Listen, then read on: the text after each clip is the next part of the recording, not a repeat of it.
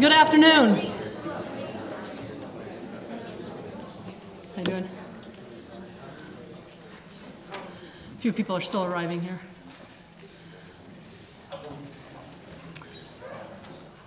I'm pleased to get to welcome you today to what will be the first in a sustained effort to examine and address something that's very, very important to me, my colleagues, many of you, which is the image of justice delivered and justice denied. It's really pleasing to me to get to roll out an inaugural event for a new series that the School of Social Ecology is putting on called Science to Fight Injustice. My name is Valerie Jennis. I'm the Dean of the School of Social Ecology, which is the home to two of the units that are sponsoring today's program, the Department of Criminology, Law, and Society, and the Department of Psychology and Social Behavior. It's also the home to the Center for Psychology and Law, which you'll hear more about today, under the direction of the distinguished Professor Elizabeth Loftus. That center and Professor Loftus are the host of today's events, but it's co-sponsored by some partners, and I resist using the word partners in crime in an opening like this. But we have many partners that make this a reality, and I want to mention just a few of them. First of all is the School of Law at the University of California, Irvine, partner in this series and many other endeavors, as well as in this series, the California Attorneys for Criminal Justice Foundation, which is our primary sponsor for today's program, and today's program simply would not be possible without their sponsorship. This foundation has provided some brochures and other information about their services out front, and I would encourage you to please pick those up and get more familiar with the foundation. I'd like to pause and just give this foundation a round of applause for seeing the value in what we're going to talk about today.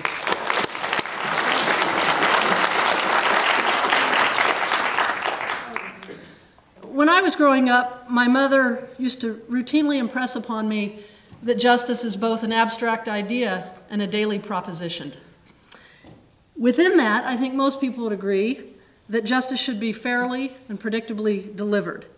And sometimes it is, and sometimes it isn't. When justice is not fairly delivered, it harms all of us. It certainly harms the people impacted by that failure to deliver on justice, and it harms entire communities.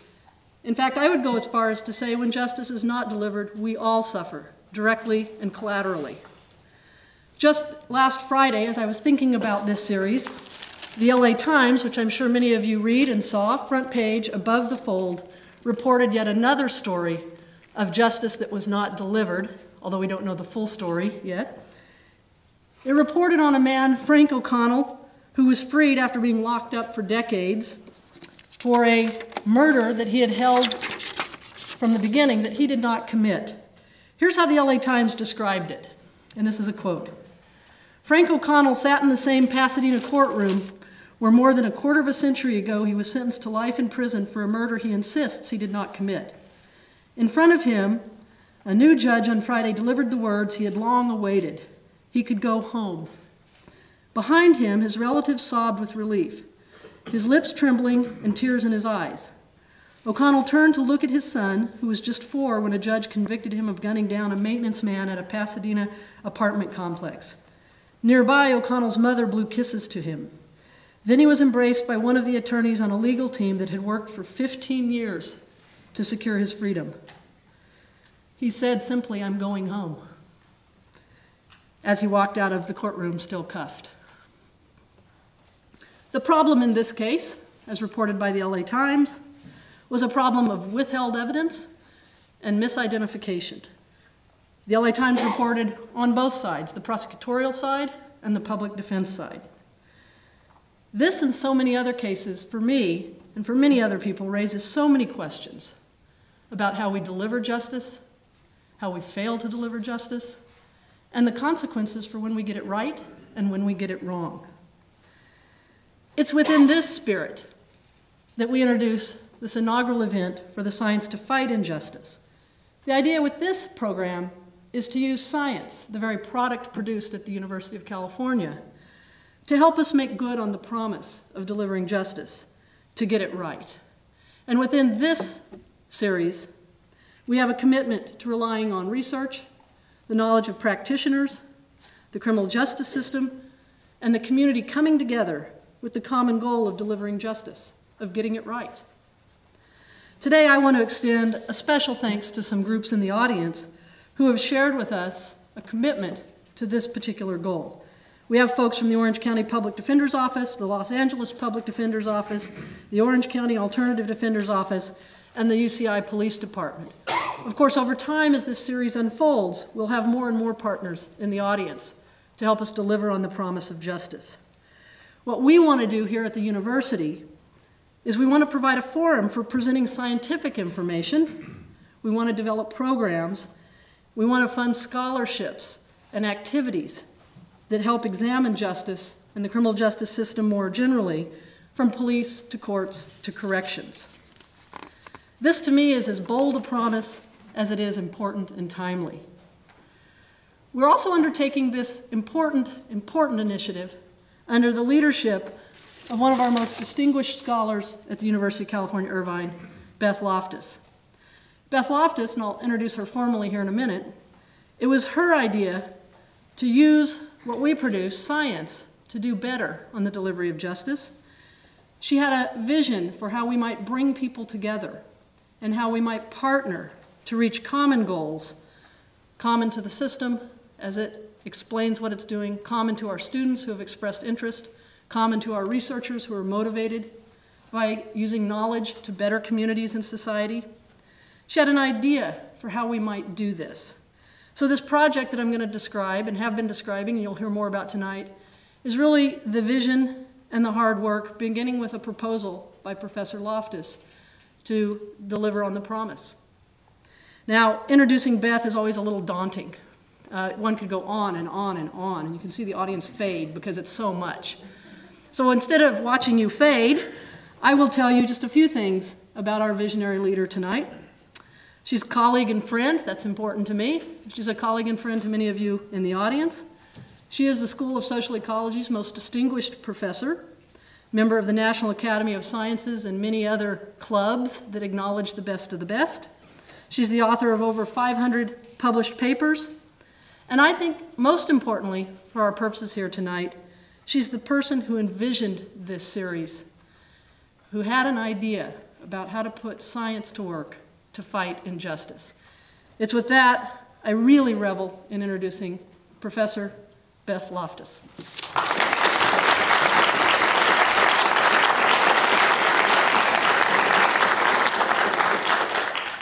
Well, Val, thank you. So, I wasn't expecting all that.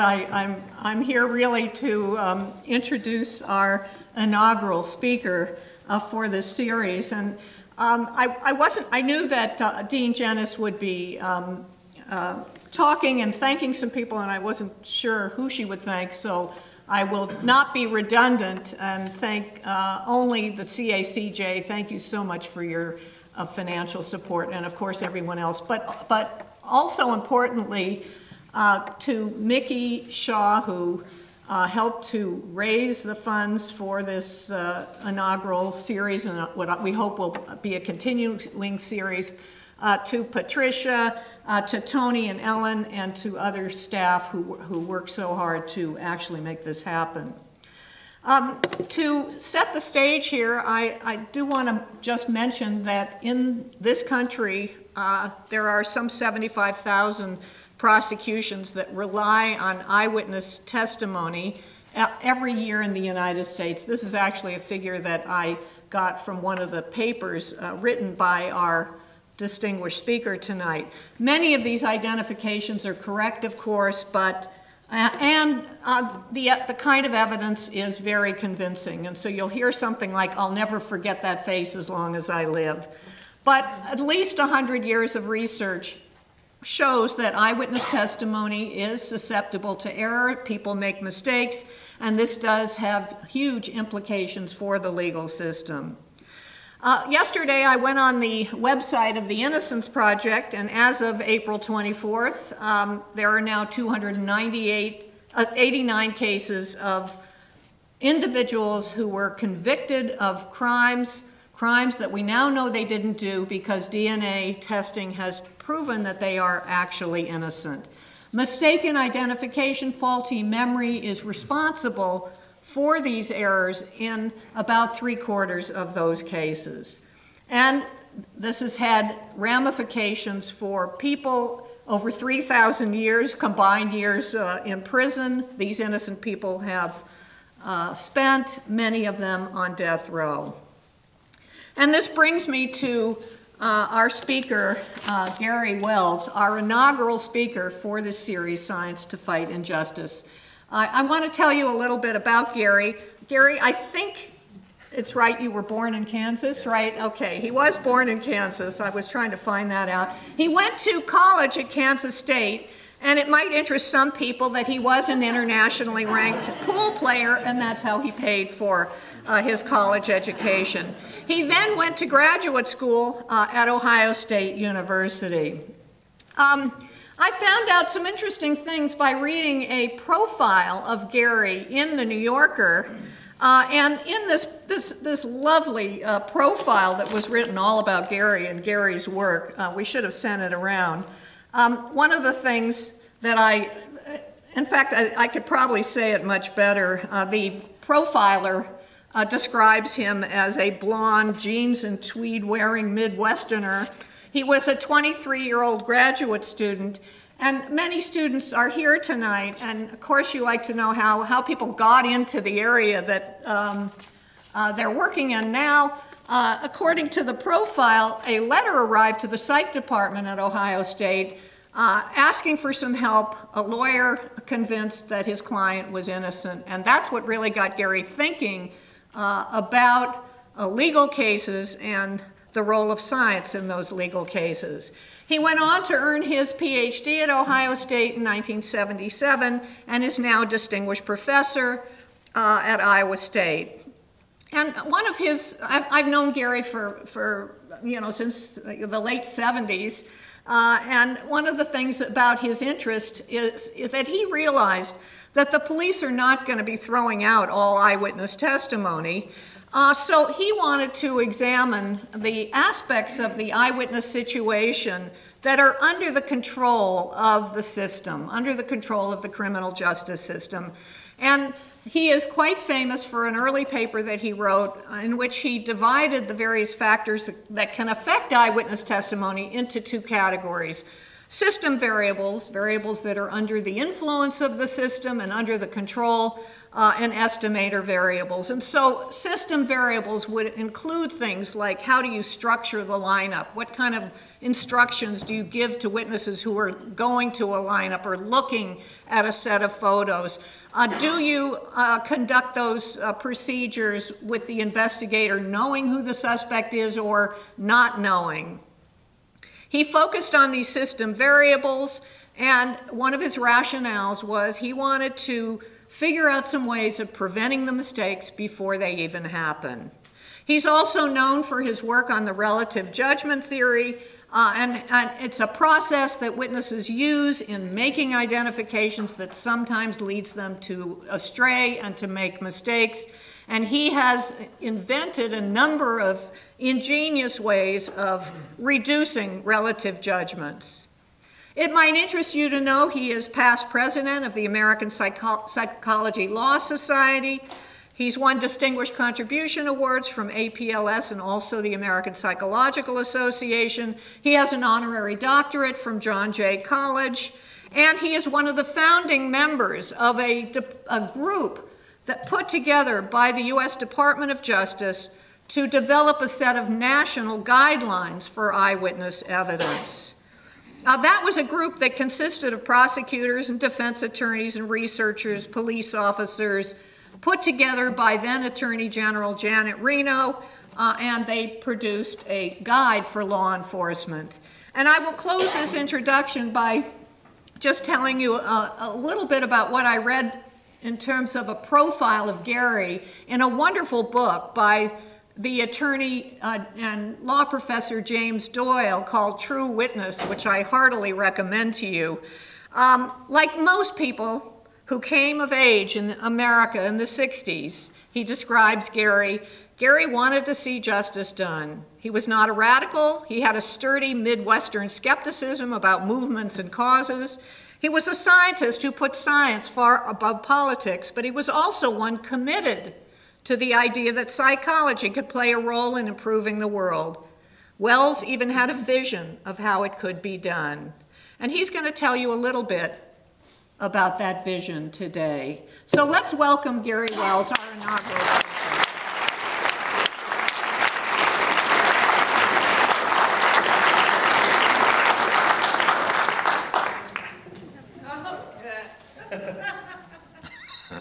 Sorry, that's a little bit of an inside thing there. Let me just skip through some things that we're going to be in the front of this. Thank you, Beth. You know, one of the things that was not in the New Yorker article, but it's no secret. I tell people all the time that I was also greatly influenced by Beth Loftus while I was still in graduate school and before I did any of this work. She paved the way. She was really, I think, the first person to show that you can do this real-world, high-impact, relevant stuff with regard to using science to address issues that do relate to justice and publish that work in the most rigorous scientific journals. And I really think that is a contribution that Beth made that has influenced scores and scores of people. So I want to talk about using science to improve the accuracy of eyewitness identification. And by the way, I'm very happy to be on this campus because it's such a powerhouse in this domain. What better place with the people who are here than this campus to be addressing how one uses science to advance justice. Number of acknowledgments. The Wendy and Mark Stavish endowed chair is something I hold now. I always want to thank them because it's such a great situation for me, helps support me in a variety of ways. National Science Foundation that's been funding my research consistently for especially the last couple of decades, and then lots of current and former PhD students who have been critical in this work. Well, we all know what a lineup is. It's really permeated our culture. Everyone is familiar with the idea of the police lineup. It has permeated, you see it in movies, you see it on television programs. It pops up in more cartoons. I have well over 100 of these kinds of cartoons. It seems like it's very easy to do lineup cartoons because there are so many. Here we have a baseball trying to pick out, what assaulted it. Made a little more difficult by the fact that the bat is wearing a disguise. Some of these have certain elements of twists of sort of truth to them. It is the case, a very reliable finding, that it's harder to recognize someone of another race than it is of your own race. That's the cross-race effect. Apparently, according to this cartoonist, there's also a cross-species effect. Just when you start to think, this is fairly recent, when you start to think that you've seen these introductions to The Simpsons. Keep your eye on this.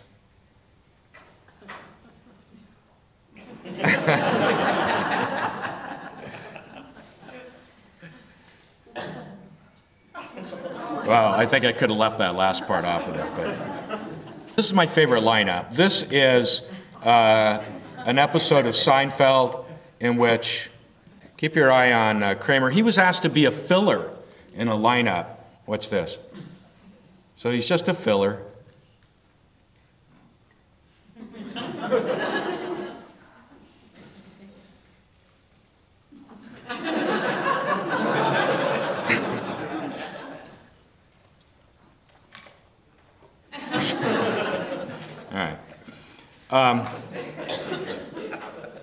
But of course, there's a serious side to this. Now, of course, there's long been skepticism about eyewitnesses from people both inside and outside of the legal system.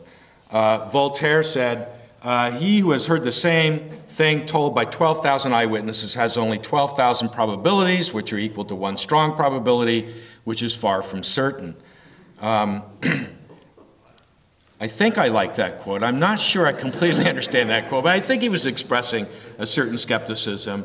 The last Supreme Court justice, though, to ever say anything really much about eyewitness identification was Thurgood Marshall, who said the annals of criminal justice are rife with instances of mistaken identification.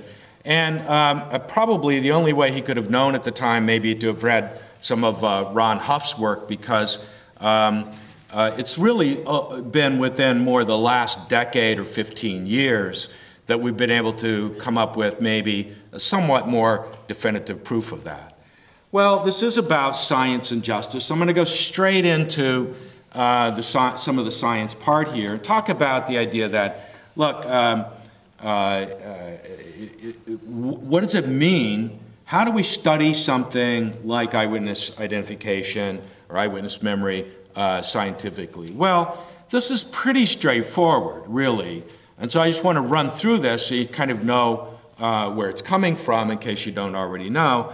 But I mean, any student who's well-trained in any aspect of experimental psychology can create this kind of paradigm. And what we do, of course, is we create events for unsuspecting people. And because we created the events, we know exactly what happened, right? We know who the perpetrator was. It's one of our people. We know anything that was said, any actions that were taken. And we do this then over and over again for large numbers of witnesses so that we know that what we're looking at is something that has been, that applies to people in general, not just a few people that we tested. We can then do things like show them a lineup, and when we show them the lineup, again, the beauty or the power of this is because, as happens in science, when you take control of these variables, when you create the very phenomena that you want to study, we know who the perpetrator is. Again, it's one of our people, or whether the perpetrator is even in that lineup, right? So then we can have people attempt to make identification decisions. We can score them for whether they're right or wrong. We can also measure other things, like how long it takes them to make the decision or the certainty with which they make their identification, so we can study what's the relation between certainty and accuracy, and so on. And then within that paradigm, that basic paradigm, we can go in and begin systematically manipulating things like the nature of the witnessed event, the characteristics of the witnesses, young, old, black, white, male, female, and so on. Instructions given to witnesses prior to viewing a lineup to see what kinds of differences that might make. The type of lineup that they view. We've created alternative approaches, alternative kinds of lineups, and tested those out to show what we think is a better approach. And the behaviors of the lineup administrator, which turn out to be a big issue, one that's been largely hidden, and yet it's a very important one, right? So that's the basic paradigm. And pretty much anything that we want to know, we can then study within this kind of paradigm. And now we have, after these years, all these years, a quite large literature. And it's so large that really all I can do is touch on it today, but I'm going to touch on things that I think are among the most important of the observations. And for other reviews, of the broader reviews of this literature, there's the article that we published in Psychological Science in the Public Interest a few years ago, which I think is a pretty good review. Beth and I have what I think is a very good chapter. This is the second version of this chapter in second edition. We did an earlier version that is very broad, covering a broad spectrum of the eyewitness domain, not just lineups, not just identification. And then I think that especially those who are in the courtroom trying to deal with these cases of eyewitness identification. I think the Wells and Quinlivan Law and Human Behavior article that we published a couple of years ago is very important because it shows why, from a scientific perspective, you're going to tend to not be able to win these cases. And you're going to tend to not be able to win a suppression hearing because because the way that the law works on it is flawed. It's not taking into consideration the nature of the science. Anyway, now eyewitness identification research by applied experimental psychologists, which I guess is what I am. I was actually trained as a social psychologist, but I would call myself, I guess, more an applied experimental psychologist, has now had a huge impact on the legal system. And I'm going to talk some about that later. But this has not been true for very long. The legal system was largely dismissive of this science until really late in the 90s, early in the 2000s. And it was only after forensic DNA testing came along. In other words, we were doing all this work, we were doing the science, we were publishing this work and making a case and blowing a whistle and saying there's a problem, there are matters to be addressed here, but the legal system was largely, for the most part, dismissive of it. But then, once forensic DNA testing came along in the 90s, as many of you know, it began to change things. And we began looking at these DNA exoneration cases. We published an article then in 1998 that, for example, examined the first 40 DNA exoneration cases. Because we ought to be interested in knowing, so these are cases where people were convicted of crimes they did not commit. Forensic DNA testing came along and proved that they were in fact innocent. And we ought to be interested in knowing, as a culture and as scholars of the legal system, what went wrong. And it turns out most of the cases are cases like that of Kirk Bloodsworth. Kirk Bloodsworth had never been in trouble with the law in his life. He served his country well in the U.S. Navy. He was just going on with his life, but he was convicted of murder and rape in 1985. He was sentenced to Maryland's death chamber and spent time on death row. But on a technicality, it got reduced to a life sentence. And then the other number there, the /9, that's the number of years he served in prison until forensic DNA testing came along and proved that he was innocent. Now, what we ought to be interested in is what we've created here. This was in the original article in the right-hand column, the evidence producing the conviction. And in Bloodsworth's case, 5 witnesses mistakenly identified him, right? Now, if you look down this column, you'll see that with only a few exceptions, there's always something else, right? Like in Bloodsworth's case, self-incriminating statements. Now think about that. Self-incriminating. How can you make self-incriminating statements when you're innocent, right? But what happens is, it's the eyewitness ID that's driving this, right?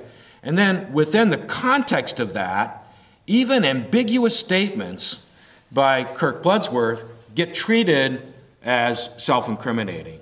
And so, you know, things like proximity of residence, weak alibi, right? I mean, these things are brought in, but they don't mean anything in and of themselves. So what's driving this basically is the identification evidence. Now, this does not come as a surprise to a Ron Huff, who well before any of this was identifying as causes of wrongful conviction prior to DNA, the strong role that mistaken eyewitnesses played. But the DNA stuff somehow has a lot more definitiveness and punch, and you don't have to look at all the kinds of nuances that Ron Huff discovered about, you know, so innocent, right? And you get people sometimes wondering, well, you know. So the DNA became much more definitive and it moved things along pretty well. There are now, as I think Beth pointed out, 289 fully complete exoneration cases, 219 of which are cases of mistaken eyewitness identification. Average time in prison before being proven innocent, 13 years, range 3 months to 35 years. Many were on death row. This is these are pictures of just 99 of those 200 and some mistaken eyewitness identification exonerations. I have had the good fortune of meeting a large share of these individuals, not all of them, and certainly not, for example, Timothy Cole, who was in fact, who died in prison before he could be exonerated. But there's Kirk Bloodsworth right there that I was telling you about before, right? But here's what's important, I think, to keep in mind. This can only be a small slice of the cases. A small slice. Follow this with me. Because when, you know, you can talk to any Innocence Project, and what you find is that, by the way, which are fairly new phenomena themselves. I mean, when I started off in this area, when Beth started off in this area, there were no Innocence Projects. There was no innocence conferences. There were people, there were very few people who believed there were innocent people in prison. It was just amazing. But this can only be a small slice of the cases, DNA exonerations. And let me tell you why. So do a little bit of math in your head, and I'm going to end up giving you some conservative statements about this even. Because when you go back to these cases, so these are people all who were convicted prior to the advent of forensic DNA testing. And then they appealed to various sources to try to get their cases heard. And what you find is that when you go back to those cases, as any Innocence Project will tell you, well, the biological evidence wasn't collected. Sorry. Oh, well, the biological evidence was not collected properly. It has to be done properly. Sorry.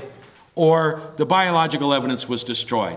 Sorry, because after all, there were no laws in any state that required preservation of the biological evidence after conviction. A few places kept it, right? Or the biological evidence deteriorated. Heat, light are enemies of biological evidence. It has to be stored properly. But here, or the biological evidence was lost. If you've ever been to certain evidence rooms around the country, you know that, you know, it's just a mess, right? But here's the big category. There was no biological evidence. You see, when I went through those DNA exonerations, I don't know if you noticed what the charges were. I mean, in some cases, murder, robbery, blah, blah, blah, but there was always sexual assault involved. Now, there are a few exceptions, but basically, the DNA exonerations are sexual assault cases. Why? Not because sexual assault victims are bad eyewitnesses. They're probably the best eyewitnesses we have in some ways. I mean, they get a much better look, longer look, and so on, closer look than in a 7-Eleven robbery or whatever. But because that's where the DNA is, right? So it turns out that only a fraction of cases, a small fraction, can be solved with DNA tests.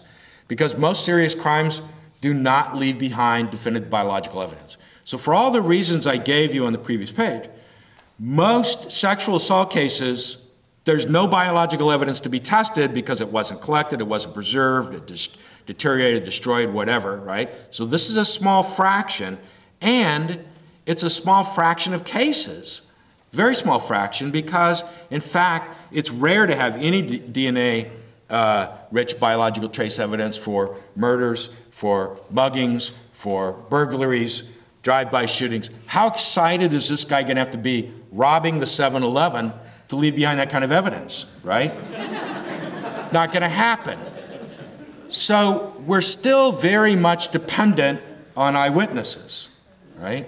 And so it's important to look forward and say, how can we prevent these mistakes from being happening? So only a fraction of cases can be solved this way. This can only be a very small slice of the cases because, in fact, we estimate that fewer than, even going forward, 5% of eyewitness cases have DNA trace evidence that could possibly then trump mistaken eyewitness identification. And it takes something pretty much as definitive as DNA to trump an eyewitness. Eyewitnesses are so persuasive, it takes something almost that persuasive to trump it. Now, there are lots of reasons that we can talk about and about, why do eyewitnesses make mistakes? Why are eyewitnesses so potentially unreliable? And, a lot of it has to do with witnessing conditions and so on and so forth, which are not that great.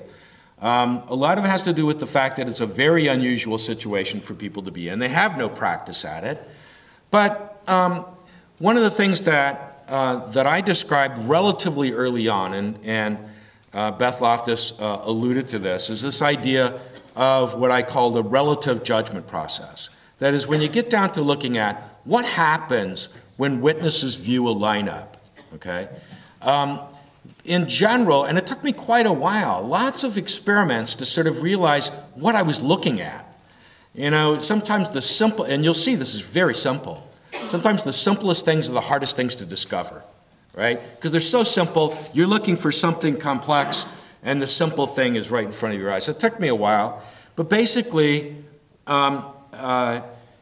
the idea is this, that when eyewitnesses view a lineup, they tend to select a person who looks most like the perpetrator, or most like their memory of the perpetrator, relative to the other members of the lineup. And that's why I called it a relative judgment process, right? Now, usually when I tell people about this, it's sort of like, yeah, so what? What's wrong with that, right?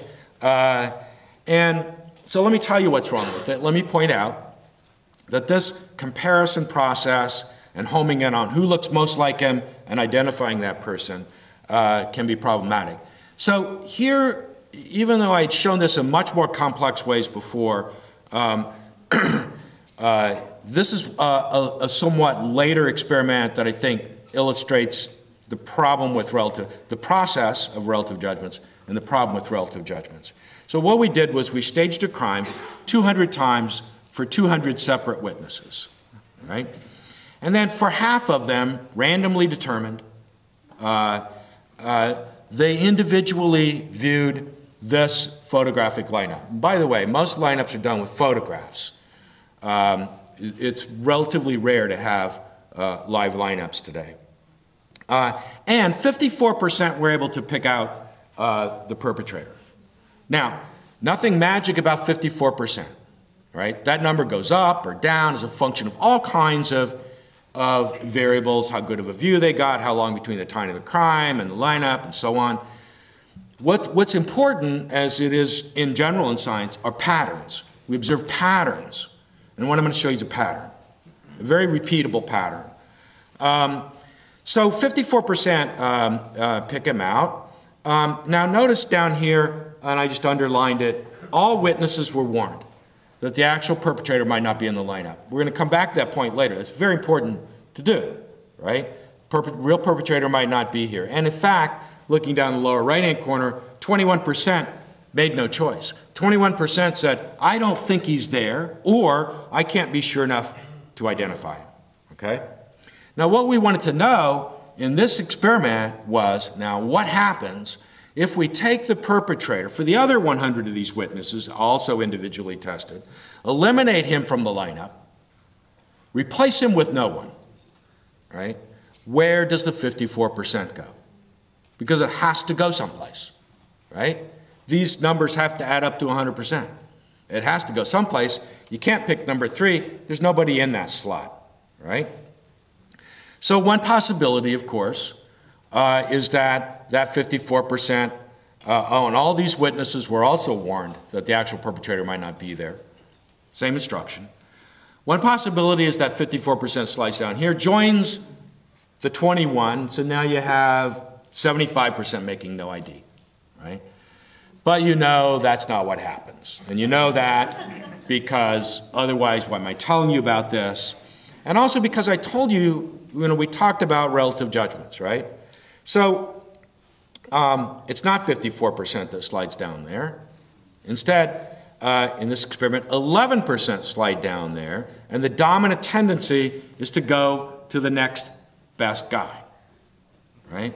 So now his jeopardy goes up dramatically. That's relative judgment, all right? And now there are a number of important, really important implications of this relative judgment process. Despite how long this has been around, we still discover new implications of it all the time. But the problem with the relative judgment process, then, is that some member of the lineup is always going to look more like the perpetrator than the remaining members of the lineup, even when the actual perpetrator is not in the lineup. Now,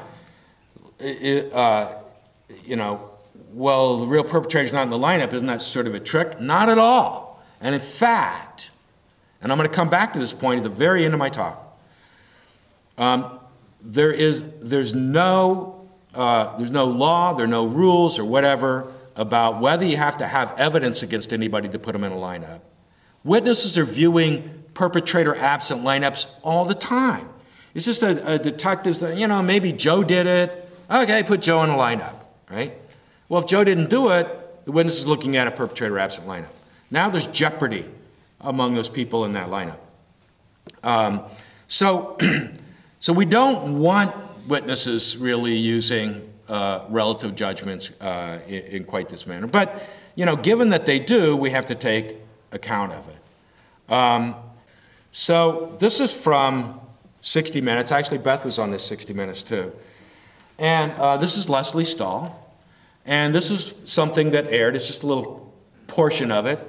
And I had spent time with Leslie Stahl going over everything that I talked to you about up to this point, talking about the great difficulty is detecting, it's so difficult to detect the absence of the perpetrator, and that's a real problem. I talked about relative judgments. She's a very smart person. She understood it completely, right? And then we got to this point. So let's start this. Wells showed me a study in which more than 300 subjects were shown deliberately shaking videotape of a simulated crime. You look out a window and you see some suspicious behavior.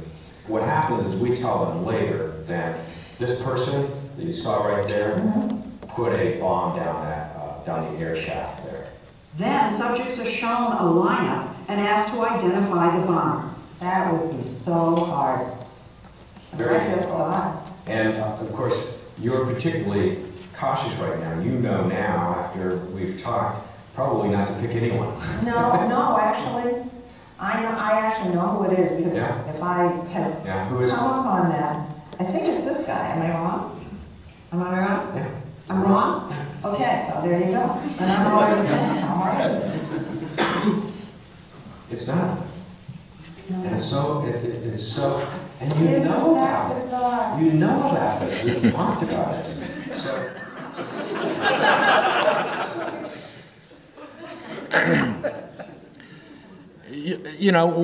One of the great lessons, I think, of scientific psychology, is my own belief, is that when something comes very naturally to people, it's just a part of how we process our world or whatever, which I think we do. I think we're relative judgment processors.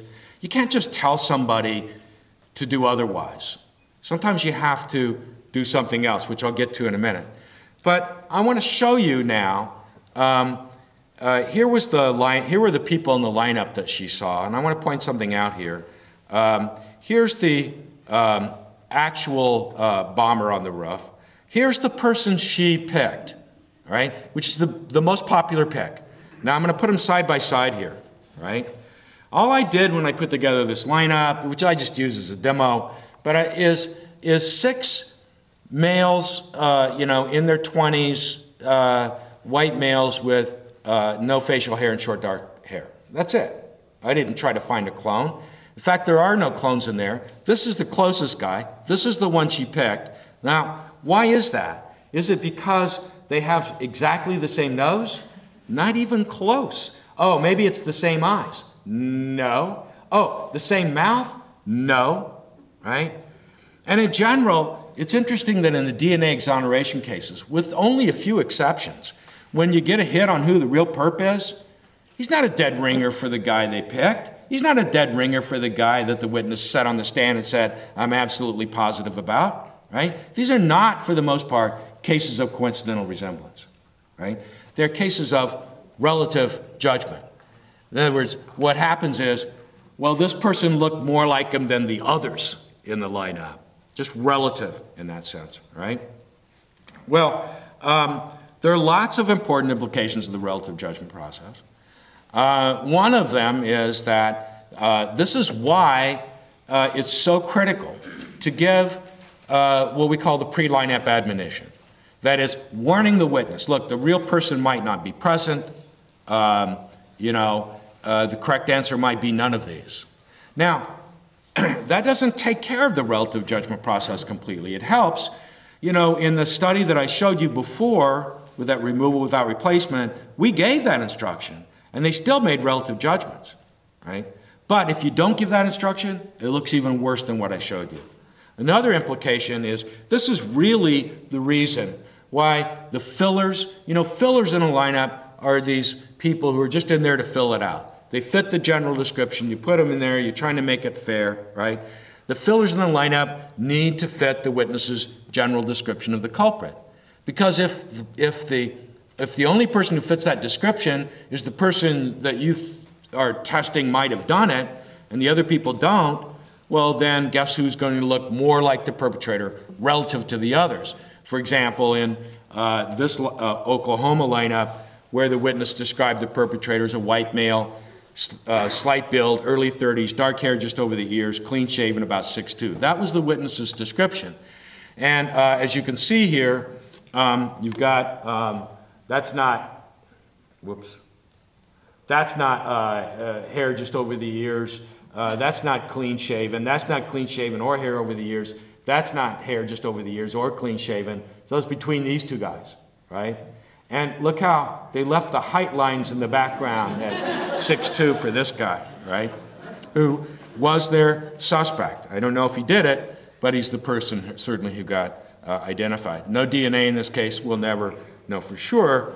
But now another implication of this is, again, the idea that, well, if witnesses are prone to this relative judgment process, what can we do about it? And I said before, I don't think you can just tell people. I mean, we've tried that. Don't do that. It's just too compelling. Leslie Stahl could not hold herself back from doing it even after, us talking about it for quite a while. So one of the things we did was we created the idea of a different kind of lineup called the sequential lineup. And the idea of the sequential lineup is to try to reduce reliance on relative judgment. That was the theory behind the sequential lineup. And so in introducing the sequential lineup, first of all, we had to decide, okay, and this was myself and one of my PhD students at the time. Well, what do we need some terminology here. So we had to first of all name this, which is now called the simultaneous lineup.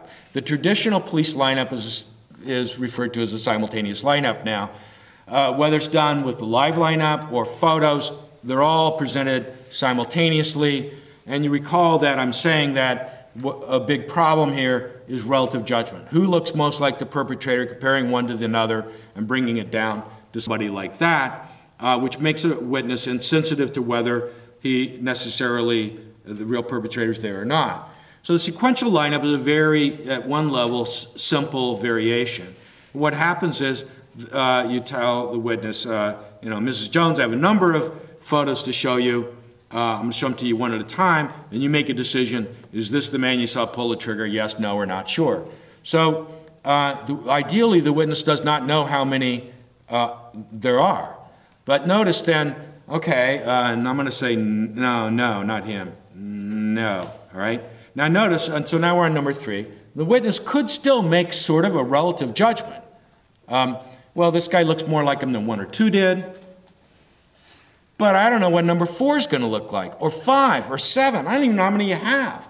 So the witnesses, the idea is the witnesses have to dig deeper, make more of an absolute decision, comparing each person to their memory, not to each other. That was the theory behind it.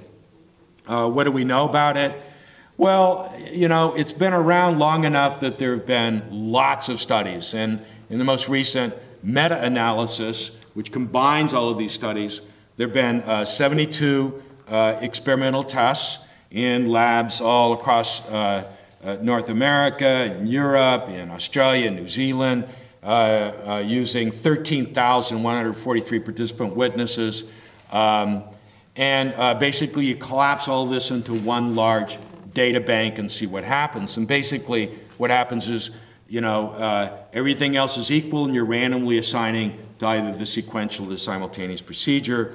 The results, based on that meta-analysis, show mistaken identifications from culprit-absent lineups were reduced by 22% with the sequential. Identifications of the culprit were also reduced by about 8%. So a lesser reduction, but we're going to come back to that in a little bit here because there are variations in how the sequential is done. Many of these studies did not use backloading, and that's where the witness doesn't know how many are to be viewed. Many of these studies would stop at the moment that the witness said yes. Those are not the ways in which it's done in the real world, and it is done in the real world now, which I'll come to. Diagnosticity ratios, these are the ratios of hits to false alarms, right? You want that to be as high as possible, of course. Diagnosticity ratios are higher for sequential than simultaneous. So when you get an ID from a sequential procedure, you can more trust it, right?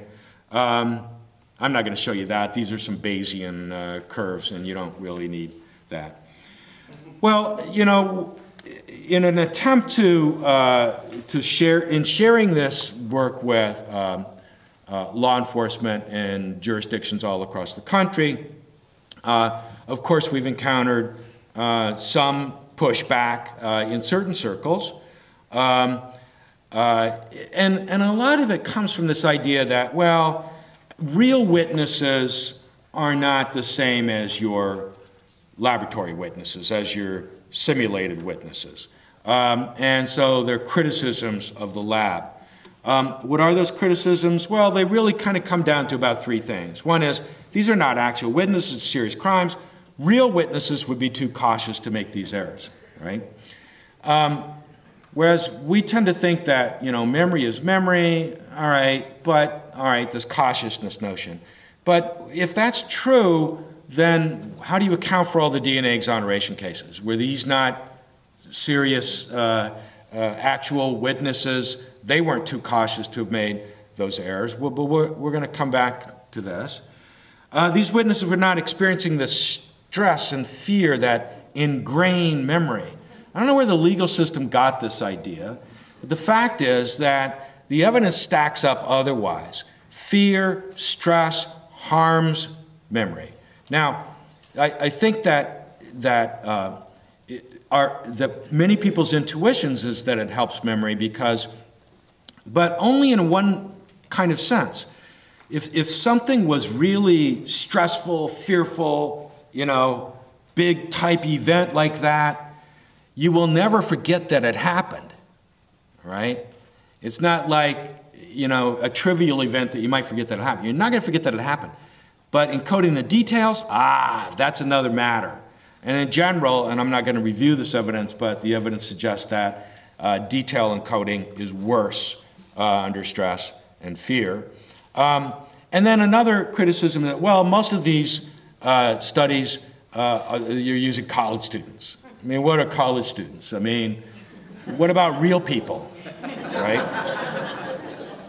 And, you know, it turns out we have used real people as well, and you find something very interesting. Namely, there's no better witnesses than college students. We've never found a population that outperforms college students. College students outperform people who are older than them, outperform people who are younger than them, outperform people who are their age, who are not in college. I mean, they are the best witnesses. So if anything, you know, we're using a very adept population to make any kinds of estimates that we're making. Nevertheless, about 4.5 years ago, and this was a 4-year study. It took us a long time to do this. This was a big undertaking, much bigger than we thought when we went into it. We decided we have to take a variable. We took the simultaneous sequential variable and test it with actual witnesses to serious crimes. And we released this study just this last year. So we call it the simultaneous for sequential field experiment. And there were 4 participating police departments. So we're using real witnesses who did not know they were part of a study. These range from murder cases all the way down to like simple assault cases. We're just taking witnesses as they come. The participating police departments were Austin, Texas Police Department, the Charlotte, North Carolina Police Department, San Diego Police Department, and the Tucson, Arizona Police Department. Funding, I want to mention this because they were great to us. The Open Society Foundation, George Soros, thank you, George Soros. The Jet Foundation, one of the things that took so long, we started with the Jet Foundation. They were going to fund the whole thing.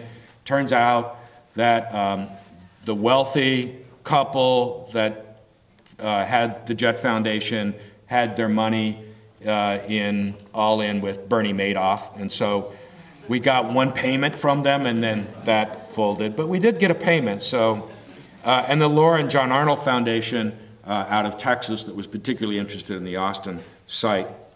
Partners, my scientific partners were Nancy Stably and Jen Dysart, and we had other organizations as partners, and they proved to be extremely valuable in this endeavor.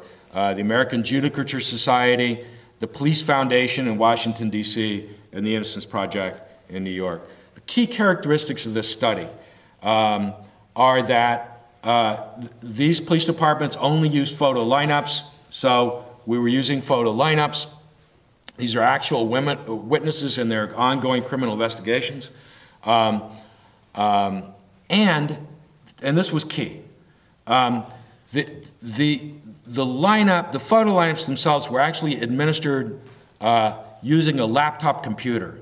And for the most part, self-administered by the witness. Now this is critical. We developed this software for that purpose because it turns out we dabbled some with detectives as experimenters, right? I love detectives, they're great. But they're not great experimenters. They deviate from protocol all the time, and you can't tolerate that in a scientific experiment, right? So the laptop computer has these great properties. What happens is the detective, the case detective loads the photos like he or she would and selects the photos, here's my suspect, and blah, blah, blah, into a program. It goes into this program that we wrote that then when the detective turns this over to the witness hits a button, the laptop administers the photo lineup. It gives all the instructions that assure that the instructions followed the protocol. All the responses that the witness makes on mouse and so on, and this is audio taped as well by the computer, are automatically entered into the record, so we know we're not missing any of those records. Critical, random assignment at the very last second to simultaneous or sequential. That's important. So even though the case detective is building the lineup, they don't know if it's going to be a simultaneous or sequential lineup. And that's important because maybe, sort of at some level, they might kind of build better lineups for one or the other, depending on what they think is happening. Random assignment at the last second to the order. So the order gets scrambled of the photos in there. So those are very important characteristics that, on top of that, it was all double blind. In other words, what happens is the case detective can't even be in the room. The only other person in the room with that witness on the opposite side of the laptop is a person who, even if they got around there and looked at that lineup, wouldn't know which one's the suspect, which ones are fillers. And that brings me to the last point here. In the real world, I mean, in the lab, we know exactly who the perpetrator is, right? So we can score accurate, inaccurate. We know, you know, in the real world, you don't, right? I mean, that's why you're doing the lineup. But we made sure that in these jurisdictions, and the actual computer program itself made them do it this way. You have one person who's a suspected person, right? That may or may not be the perpetrator. We just call him a suspect, right? And the other 5 are known innocent fillers, all right? That means if the witness picks one of them, you know they made a mistake. And if the sequential's doing the job that we claimed from our lab studies, it should reduce filler picks, right? It should reduce, I mean, they become the proxy for mistaken identification of a suspect, right? So that's a very important characteristic down there.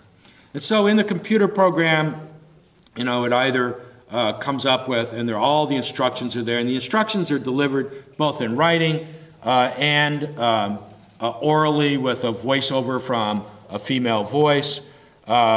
So if the witness picks, for example, number 4, and this is in fact one of the lineups that I have actually permission to show you, and this was out of Charlotte. But if the witness picks this person, that's a mistaken ID. How do we know? Well, because that was one of the fillers, right? We know she didn't do it, right? Actually, she was in a jail cell at the time, right? So, but if the witness picks this person, because that's a filler, then we would call that a suspect pick. We don't know if it's right or wrong for sure, but we know that it's more likely to be right than picking that filler, all right? So the sequential procedure or the simultaneous procedure and so on, everything's recorded well. Let me get to the main results. And you can find this report in more detail, for example, on my homepage would be an easy way to get it. Main results. So this is the percentage of witnesses identifying a suspect, a filler, suspect, which may or may not be right, a filler, which we know is wrong, or making no identification. We had 497 of these lineups. And we find is that identification of the suspects basically did not differ between the simultaneous and the sequential. Now, we aren't doing it exactly as it's done in the lab. We're doing as it's done in the real world. We're doing it at, because as I'll mention later, lots of jurisdictions have now changed the sequential as a function of this research, of this that we've created. All of New Jersey does sequential, all of North Carolina does sequential, and various other individual police departments all across the country, most of Wisconsin and Minnesota and so on. Boston does them. But we're not doing it exactly as it's done in the lab. We're doing it as it's done in the real world. In the lab, what happens is researchers tend to, as they go along, as soon as the witness, for example, in the lab, a lot of the studies aren't backloaded, so they know how many they're going to be. In the lab, they don't explicitly include a not sure option, which can keep the witness going through the sequence. In the real world, you have to include that option. So as I went out there, began applying this in various jurisdictions, first in New Jersey, we had to become realistic about how it's really done. And I think the way it's done in the real world in those jurisdictions is better than what the lab literature had shown, which I think accounts for, in part, why identifications of the suspects are basically equal here. But filler IDs, and there's the no identification rate. That difference is not significant. That difference is statistically reliable. So it did, in fact, as we had thought it would, as we'd certainly predicted on the basis of lab work, reduce the identification of fillers, right? So it seems to be doing its job. Well, that's one this whole idea of relative judgments and everything that comes out of that, that's one very important, I think, kind of contribution of science to trying to improve the reliability of eyewitness evidence and reduce the likelihood of mistaken identifications. But there's something else that I introduced many years ago that I think, in one respect, may be the most important reform to be made. And it just comes out, really, what's great about this one, I think, is that I just borrowed it from science. I didn't invent this. I didn't invent blind testing. I didn't invent double-blind testing, right? Blind testing, you know, for our purposes, just we don't have to worry too much about the distinction between single-blind and double-blind. Basically, we're talking about, in this context, blind testing, meaning that the person administering the test does not know the condition of the person being tested. Like in tests of new drugs, right? The medical person who examines the subject does not know whether that subject received the experimental drug or received a placebo, right? And technically, that's double-blind.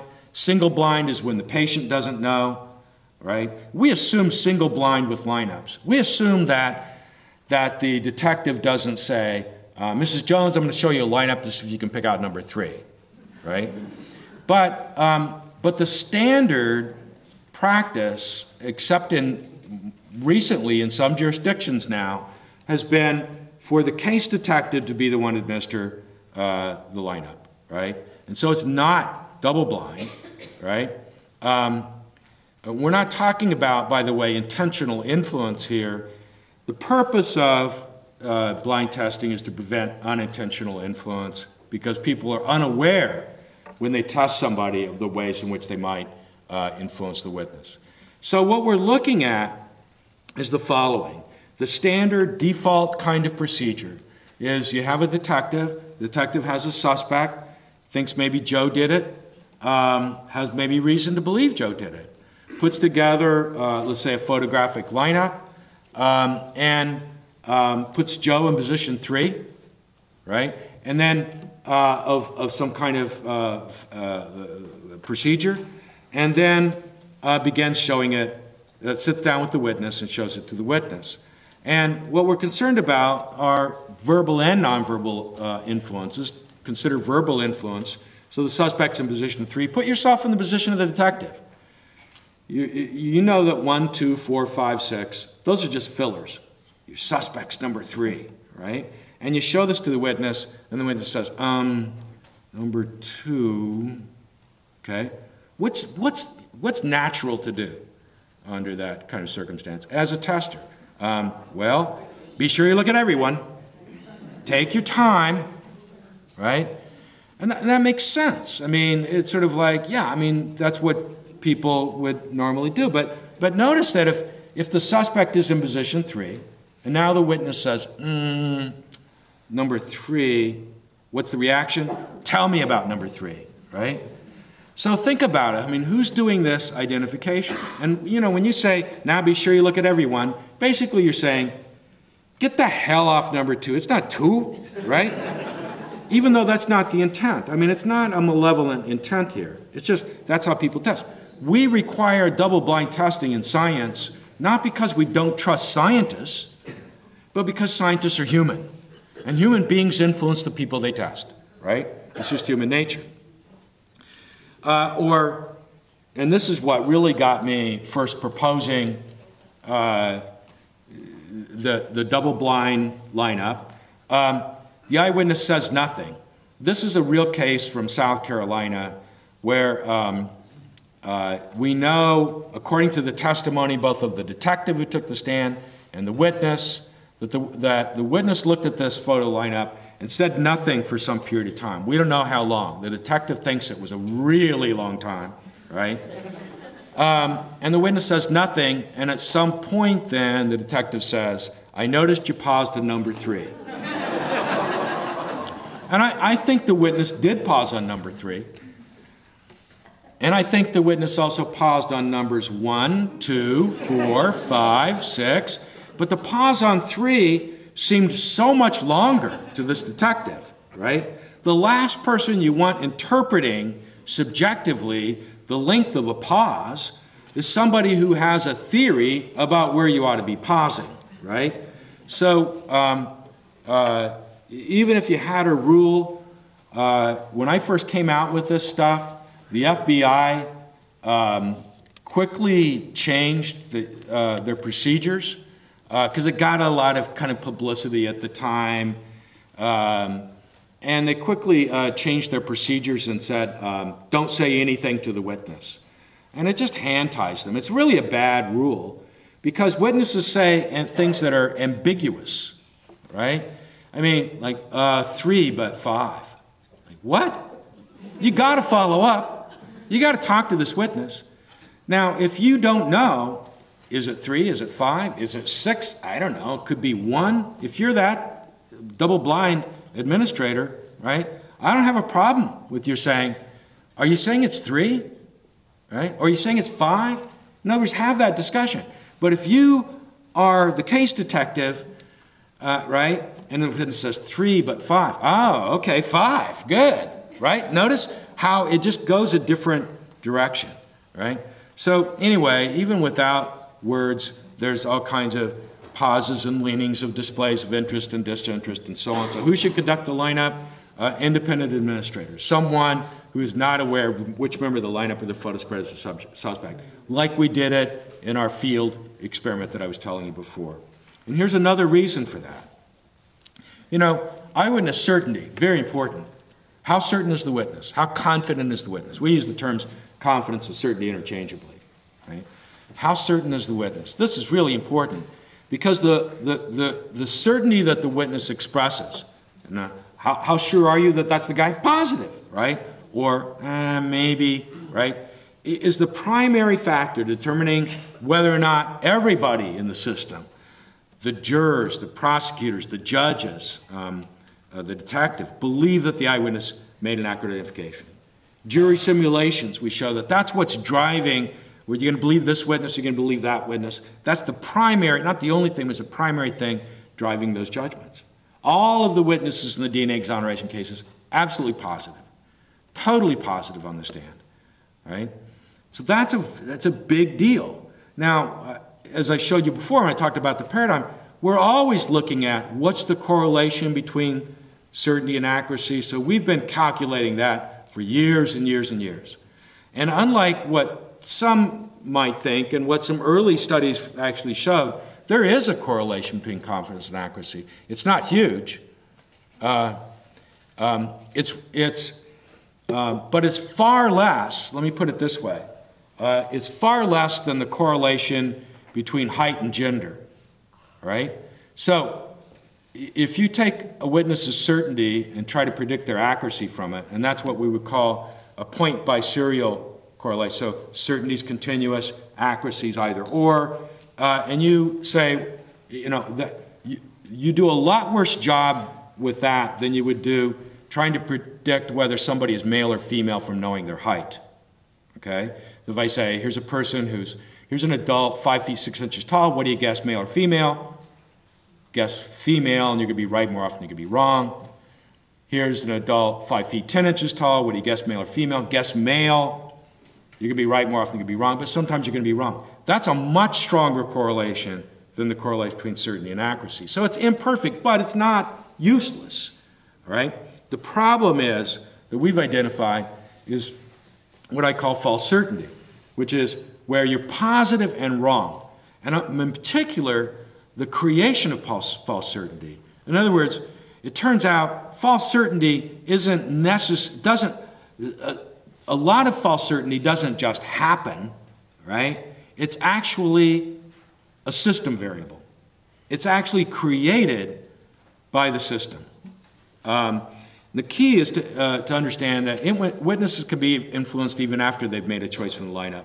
So the witness picks number 3, you guy you thought it was. Good, you identified the actual suspect.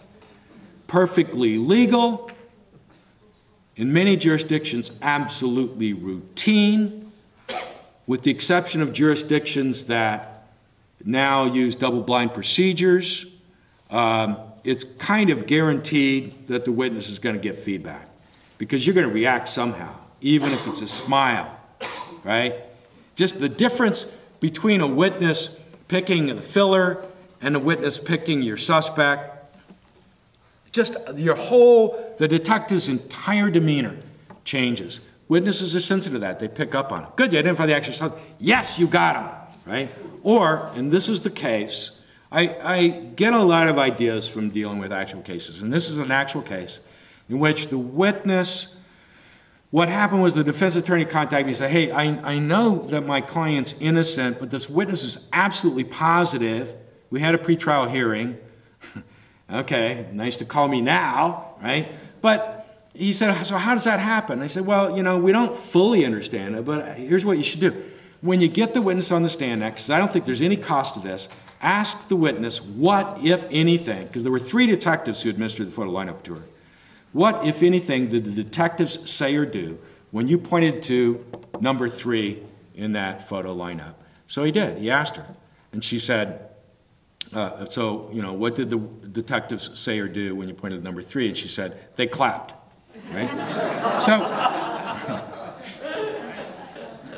So when he got back to me on that, I'm like, oh, man, you know, we've got to study this. Is that a problem? I mean, what does this do?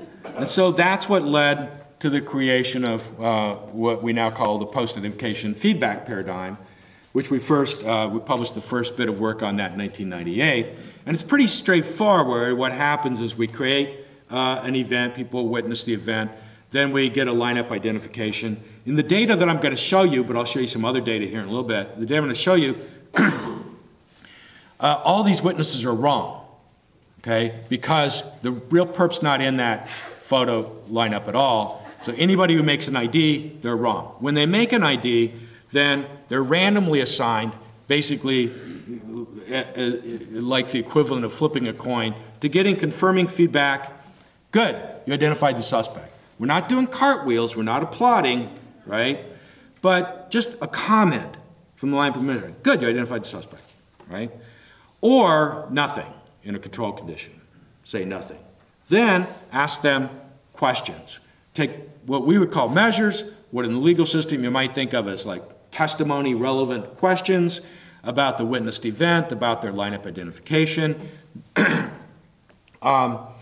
that occur after the identification and then after they either get feedback or don't get feedback. Questions like, how certain were you at the time of your identification they identified the real gunman? Now remember, at the time of their identification, they hadn't gotten any feedback, right?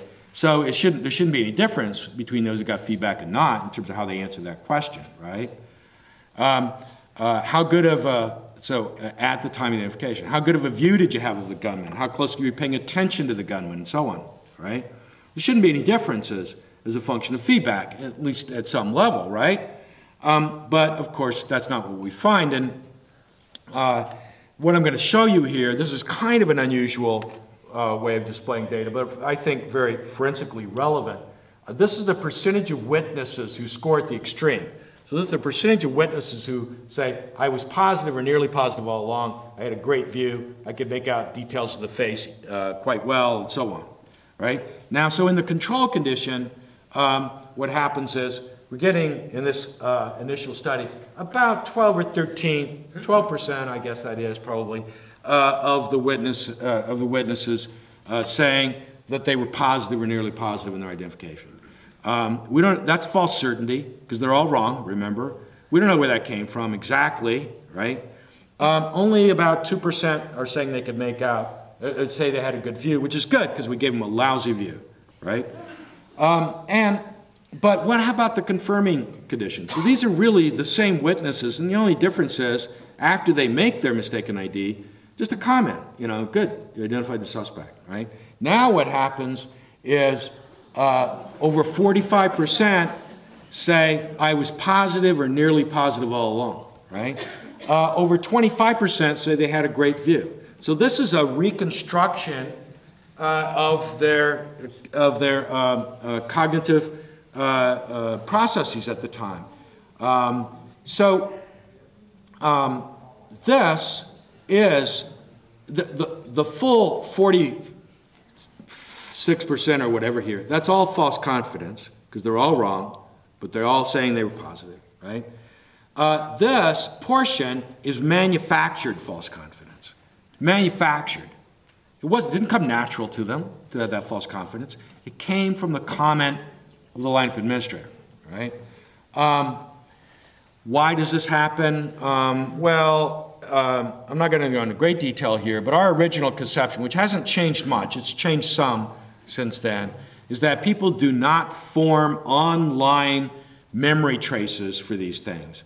How much, what their attention was, what their view was, how certain they were, and so on. They're not really forming any memorial traces of that at the time, right?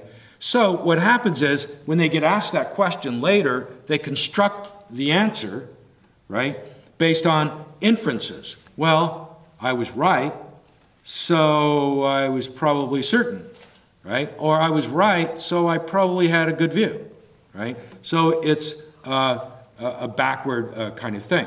There are lots of reasons why we think that kind of interpretation is correct.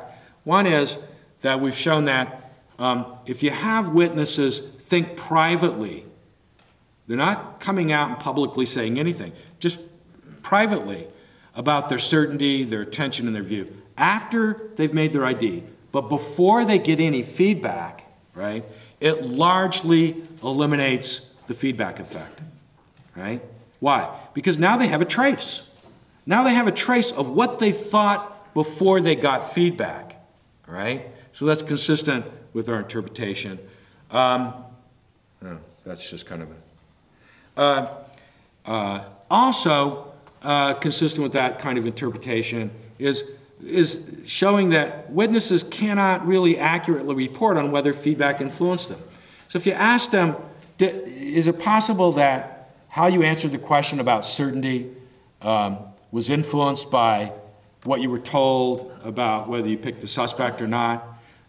Most witnesses say no, but enough of them say yes that we can look at them as a group, right? Now, on the question of attention and view, virtually all witnesses say no. Couldn't have affected me on that. So, but on certainty, you will get reasonable percentages saying, yeah, that could have affected me. And so we break those out. In this study, we gave, though, some of them confirming feedback and some of them disconfirming feedback. Okay, so some of them are told, oh, that wasn't the suspect. Some of them are told that was the suspect, right? Depending on how the coin flip came out. And so among those who said feedback influenced them, and you look, in this case, this is certainty, what you find is that indeed it did, right? And among those who said, which is the vast majority, who say feedback did not influence me, it also influenced them, right?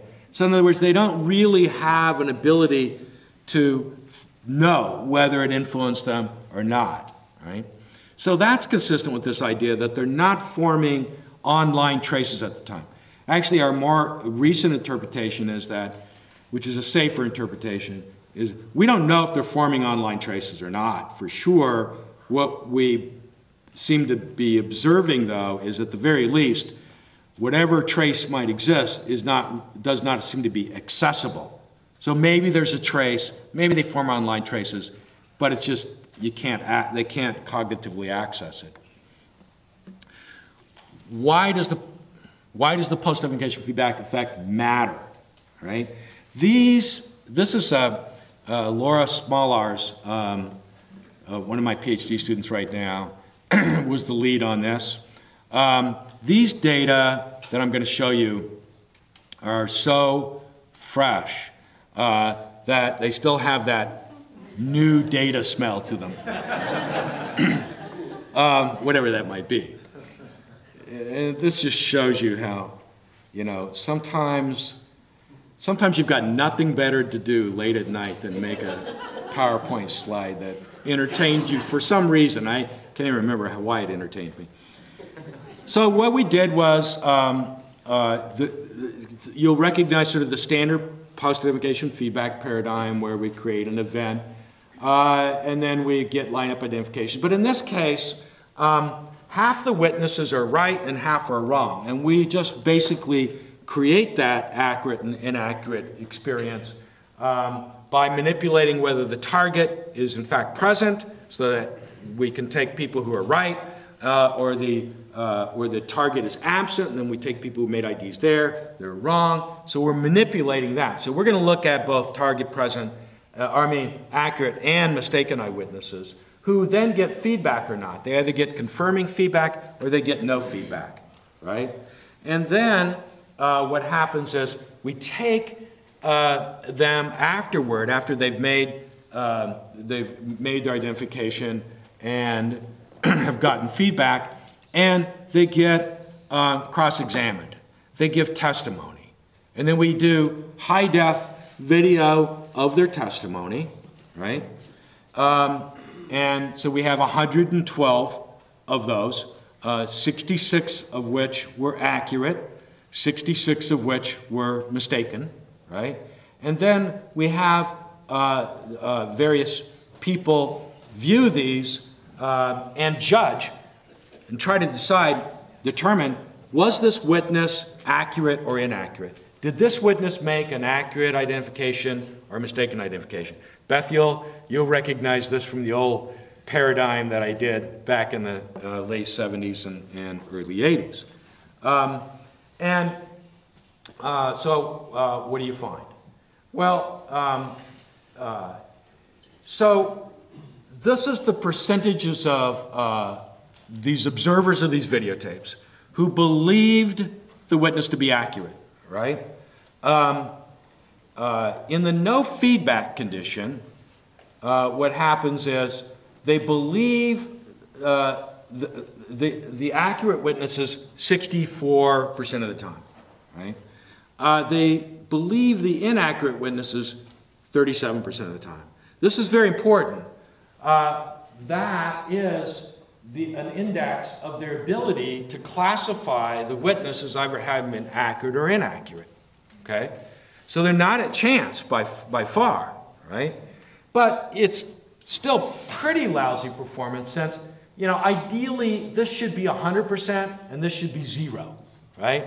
They should be believing all the accurate witnesses and disbelieving all the inaccurate witnesses. And of course, that's too much to ask, but I mean, they are performing. But what happens now with the confirming feedback? So this is accurate witnesses and inaccurate witnesses, the same, randomly assigned, they got the confirming feedback. Now what happens? They can't tell the difference. They all look like accurate witnesses to them, right? So here we have no difference, and that's why this feedback effect is important. It just masks people's ability to tell who's accurate and who's inaccurate.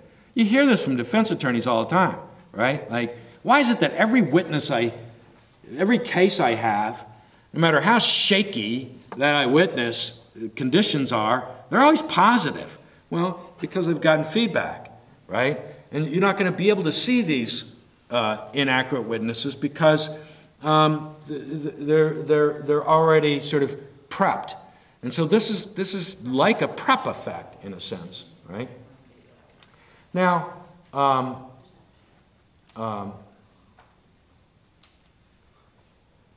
Beth mentioned the system variable, estimator variable. I mean, if you take all these things that can influence eyewitness identification, and this is not a full list, and you draw this line through here, right? Above that line, these would be estimator variables. Below that line, these would be system variables, and I'm pointing this out for a reason. So these are estimators, and these are system, right? There are things like post-event information, Beth's pioneering work in that area, that can be estimator variables and can be system variables, right?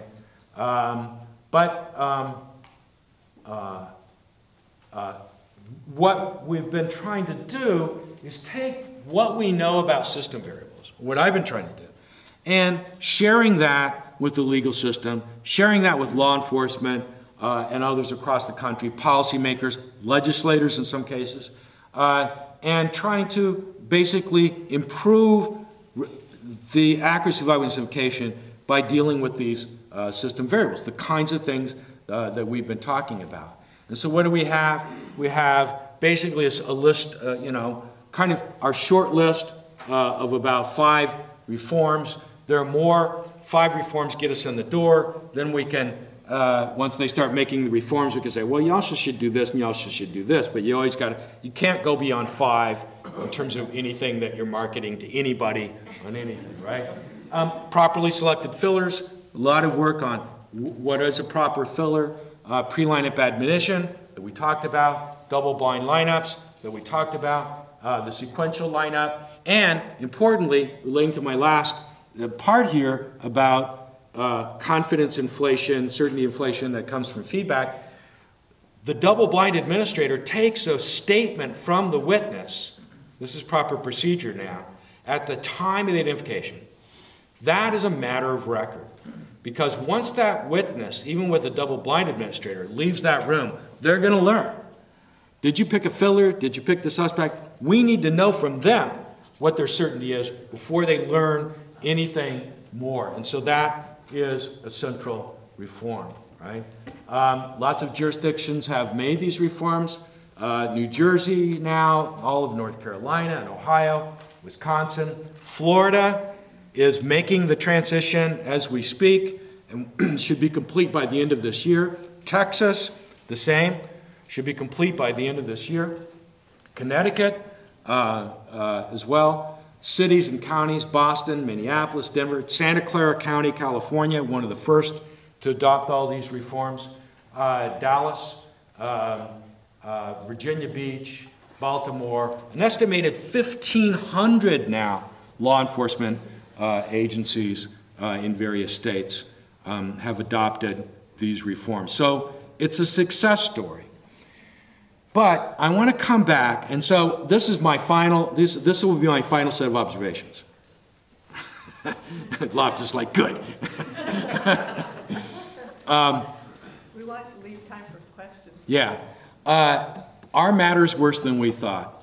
You know, when the field study came out last year, it hit like 400 newspapers, including the New York Times, and everybody did the same story. And, you know, which shouldn't surprise you because they all borrow from each other, right? But they kind of missed something that I want to highlight to you. When I showed you this slide before, right? And what they always talked about, what they were concerned with was, oh, look at that, yeah, identification of fillers, identification of these innocent people were reduced with that procedure. But it's kind of a forest for the trees. What I want to point out is that, look, let's take a look at this. Like if we just ignore the no identifications for now, where they didn't make any kind of identification, and say, well, of the times in which they did make an identification, right, what percentage were of the suspect? Well, with the simultaneous 58.5, right? So you see where that's coming from, and we can do it over here for the sequential as well. And so let's look at this, which was in the paper that we released, but media types didn't pay much attention to it. And I want you to look over here. Look, 4 out of every 10 times witnesses identified somebody from a simultaneous lineup, they're wrong. 4 out of 10.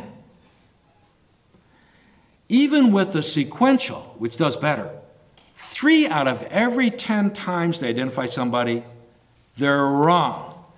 And these are self-selected witnesses. Witnesses say, yeah, I think I can pick the guy out, right? These are witnesses who, most of them don't even attempt an ID. Among those who then do, right, real cases, real witnesses, I think that's horrible performance. If we got that in the lab, what would we do? We'd like, you got to give them a better, you got to do something, bring that performance up, right? Because we have some control in the lab. It would just be such poor performance to say, oh, no, you got to do better than that, right?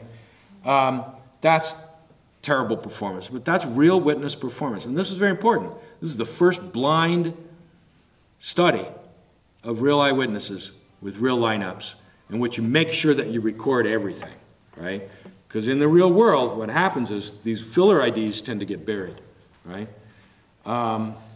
So we did all of the best procedures in this field study, right? We had double blind, it was sequential, cautionary instructions, warning the perpetrator might be present, good lineup composition with our fillers, pristine records, and despite that, even with our best procedure of the sequential, 3 out of 10 who make an ID are wrong, right? What does that tell us?